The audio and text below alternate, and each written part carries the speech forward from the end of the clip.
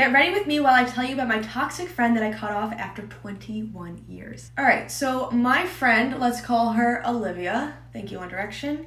I've known her since kindergarten and everything was fine until we got to high school. She started to get a reputation of being the boy stalker of the entire school. She would somehow find guys' numbers and she would message them, never getting the hint that they weren't interested, and people just weren't too keen on her because they were afraid of her. When it came to boys, there was no boundaries. She actually messaged my sister's boyfriend after she went with me to visit my grandpa while he was in hospice. My sister's boyfriend was with her. She met him for probably 1 second, didn't even say anything, messaged him on Facebook that night and basically said, "Hi, I'm Olivia, we met at the hospital." Girl, why are you sliding into his DMs right now? Not only that, but there was actually a guy that I was talking to. Guess whose DMs that she slid in? He ended up sending me the text messages of proof saying, like, is this your friend? She was hitting on the guy that I was talking to. This is supposed to be my best friend, mind you. We got in a fight. Things were fine. I always end up taking her back because I'm too much of an empath, and I was just like, okay, you made a mistake. She didn't, though, because we ended up going to college together, and this is where things get really bad. There were these two guys. I thought one was cute. She thought the other one was cute. Her guy was also really interesting. He would keep girls' underwear and put them on his fan in his room. So that's the kind of guy that she was going after. I don't even think I ever spoke to my guy. I just thought he was, like, cute. But this is where it gets bad. So we were in, like, the common room one day, and her guy is passing, and me and her are playing pool. He comes in, and he's trying to be, like, all flirtatious and says, like, oh, like, can I play pool with you guys? She walks away. She goes to sit down on the couch, and then she's looking at me, like, angrily, like, and I'm like, what are you doing? This is your moment to shine. The idiotic guy goes, oh, winner gets a kiss. So I'm like, oh my God, Olivia, what are you playing? Like, this was the perfect setup. The guy he didn't even care. He just wanted anybody. So I was like, listen, he's ready to go. Okay, you really want him. Let's do this. She's just staring at me. So I'm like, okay, this is great. I did not entertain his conversation whatsoever. I ended up leaving with her, and I'm like, we're not doing this. As we're leaving, the guy that I think is cute is passing, and he looks in and he just waves. That was it. Nothing else, a wave. She's still mad. So I'm like, what happened here? She ends up sending me a really long paragraph that night about how she's upset that her guy said the kiss thing when I literally was trying to be her wing woman, and then she was mad that the guy I thought was cute waved at me. So this is just the beginning. Get ready for part 2. Welcome to part 2. So this entire book, I shouldn't even call it a paragraph, this book is her describing how she's upset because she thinks I'm pretty. She's describing how she's upset that the guy I think is cute waved at me, and I said, why would that make you upset? Like, you should be happy for me because that's the only interaction I've had with this man.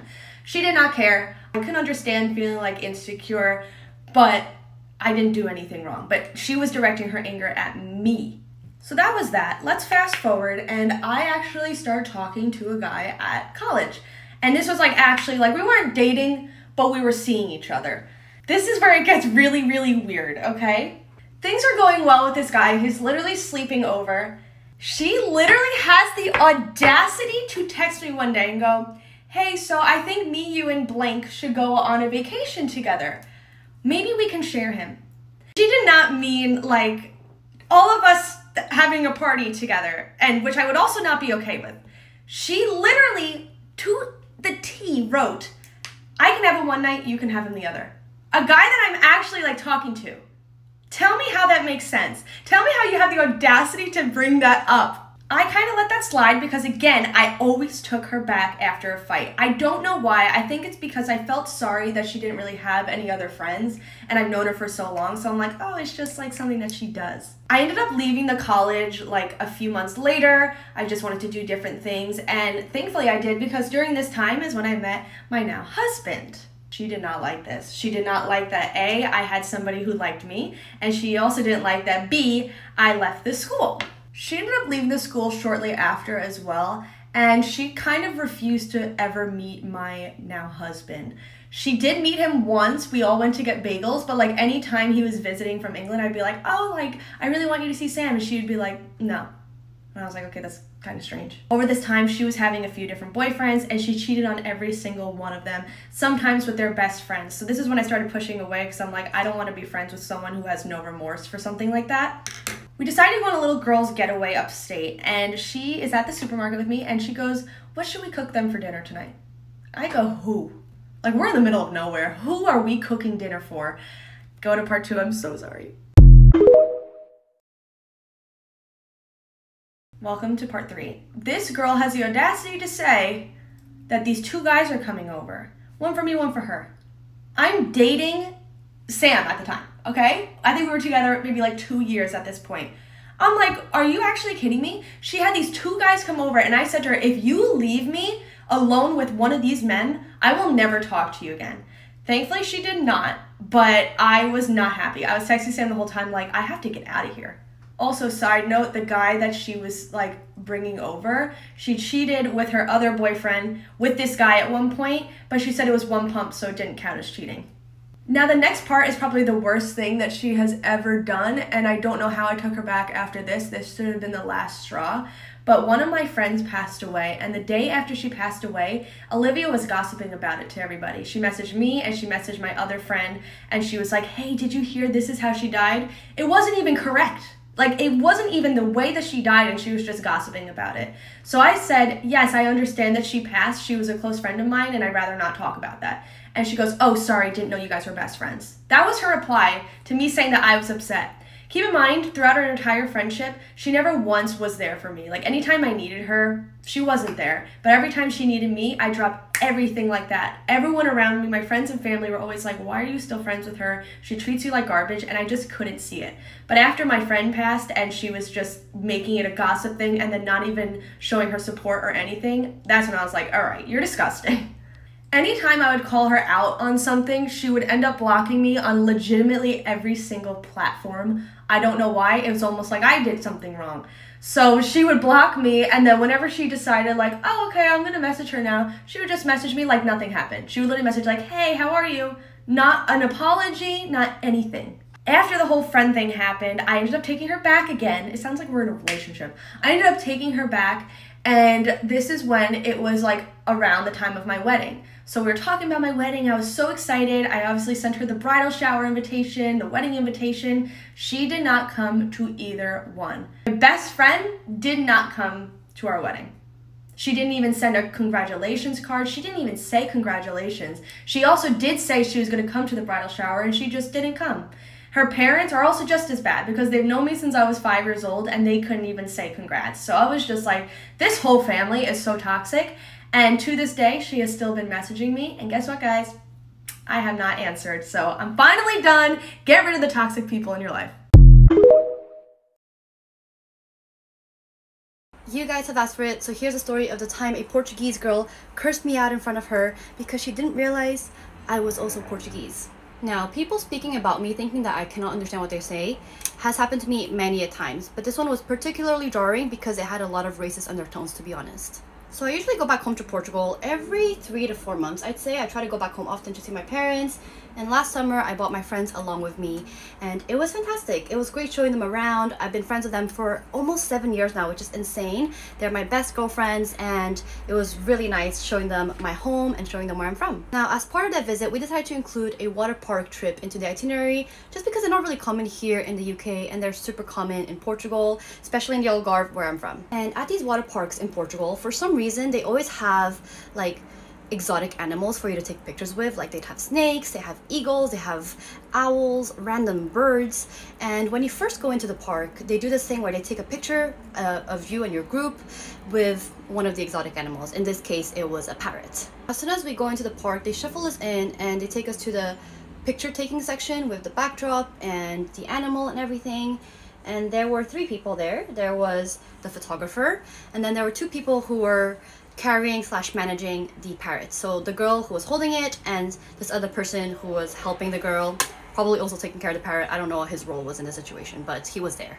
So my friends and I are a group of 6 girls, and they were basically shuffling us in and rushing us to take this picture, you know, with the backdrop. They're trying to fit us in, and they're trying to get one of us to hold the parrot to take the picture. And they were treating this as if it was like a full damn photo shoot. They were like rushing us, like, who's taking the picture, who's taking it, come, who's holding the parrot, who's doing this, who's doing that. Chill. This is a damn water park. This isn't a Vogue photo shoot. They were really like rushing us, and rather aggressively, I'll say. Let me also add that there was no one behind us, okay? There was zero queue. We came out a little bit late, so we were the only ones who were taking the picture at this time. So they're like rudely trying to shuffle us in, and we're just like, okay, I guess I'm gonna go here. And the girl, as she puts us all in line, looks at all of us and says to the guys, "Nenhuma delas é gira. Nenhuma mesmo." For those who don't understand Portuguese, that means none of them are pretty. None of them are pretty. In the moment, I thought I heard it wrong. And as the only Portuguese speaking person of the group, I bit my tongue because I thought maybe I heard it wrong. I'm not gonna cause drama. I'm just gonna let it slide. And I'm gonna have to do part 2. I'm so sorry. Alright, part 2 of the time when a Portuguese girl literally insulted me and my friends in front of my face because she didn't realize I was also Portuguese. So this parrot girl literally just said that my friends and I are all ugly without knowing that I'd understand, to her guy friends over there. I don't know if she's a pick-me girl. I don't know what she's trying to do, but she was like, none of them are pretty. And I bit my tongue because I thought I heard it wrong. She then in English asked us if we were all sisters. My friends and I are all around the same age. It's 6 of us. Like, do the mental mathematics in your head. How do you think that works? Also, apart from us all being Asian, we look nothing alike. So clearly, I'm sensing a bit of racism over here. Now, my friends and I are all too non-confrontational for our own good, so we kind of just laughed it off and we're like, oh no, we're actually all friends, we're not sisters. And we just brushed it off. And then this girl grabs one of us and goes, this one will do. In Portuguese, she says, esta pode ser, as if like this one is pretty enough to take a picture with her fucking damn parrot. Like, who's your parrot anyway? Why are you taking this so seriously? And as soon as I heard that, I realized that she did in fact call us ugly earlier and that I didn't hear it wrong. And not that this matters for anything, but my friends are objectively very attractive. They are very gorgeous. They're conventionally attractive women. So this girl, I'm not being biased or defensive, by the way, they are pretty. So this girl was clearly either a pick-me girl or a racist. I don't know what she was. So when she said, I guess this one will do, I literally replied and was like, I can literally understand what you're saying. I said that in Portuguese, and she was like, I could tell that from her face. She was so shocked, but her first reaction was, what? I didn't say anything. She immediately became so defensive and was like, I didn't say anything. And my friends were just confused because they cannot understand the interaction that's going on. But even before I explained to them what was happening, they were already getting like a lot of negative energy from her. They were already complaining like, oh, why is this girl so rude? Why is this girl like looking us up and down? So even without hearing the insults, they knew that this girl was cussing us out. So we kind of all just left after taking the picture, and I explained the situation to them and they were pretty shocked, to say the least. And it just didn't feel right, but we just went about our day. And then we actually realized later on, like maybe like a few hours later, that was really not okay.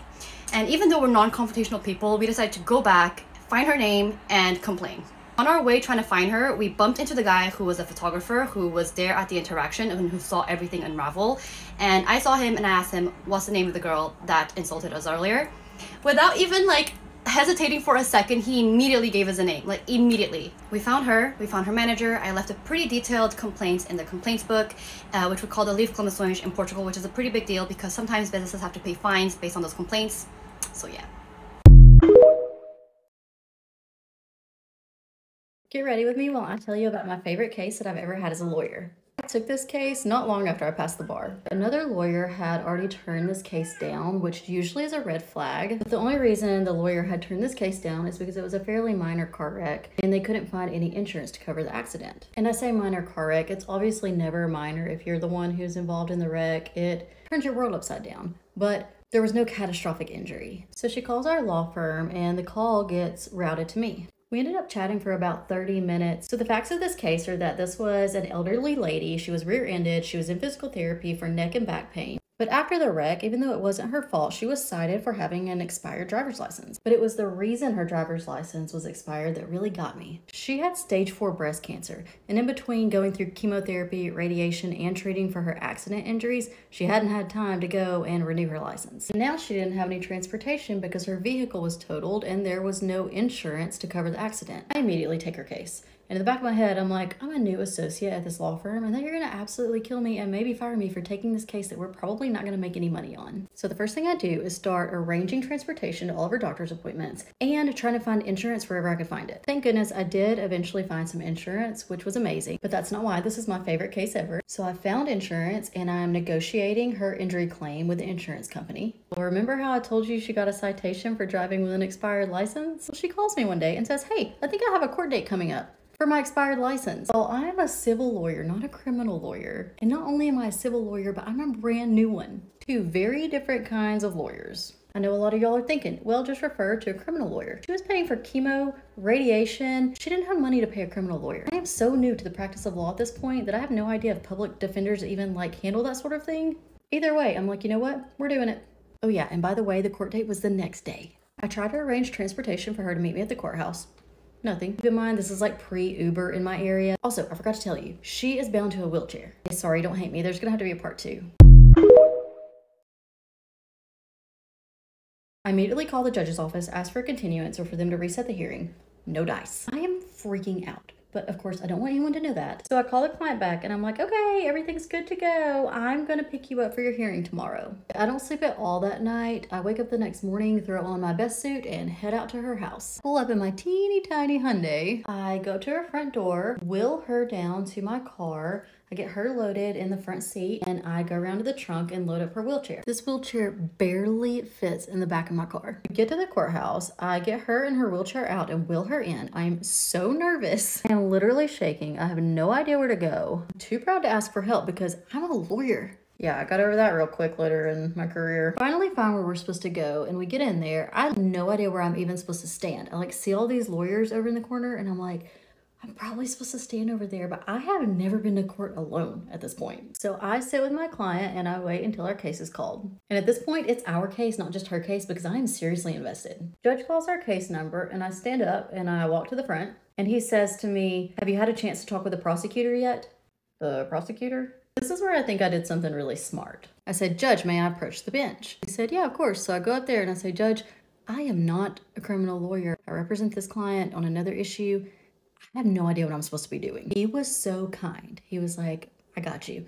That's the prosecutor over there. Go talk to her and you'll be able to work out a deal. I was like, psh, I can handle that. Our agreement was that if my client would get her license renewed in the next 30 days, they would drop the charges. Y'all, me and this client are throwing a party on the way back to her house. The reason this is my favorite case is because I didn't make any money off of that. But she and I remained friends. When I had my son, he spent almost a month in the NICU. She called at least once a week just to check on how he and I were doing. A few years later, I ended up representing her when her back was broken during a really devastating bus crash. And a few years after that, I got a call from her daughter telling me that her mom wanted her to call and notify me when she passed away from breast cancer. I still think about how much I learned from her, not just in law, but also in life. And she was and will always be my favorite client.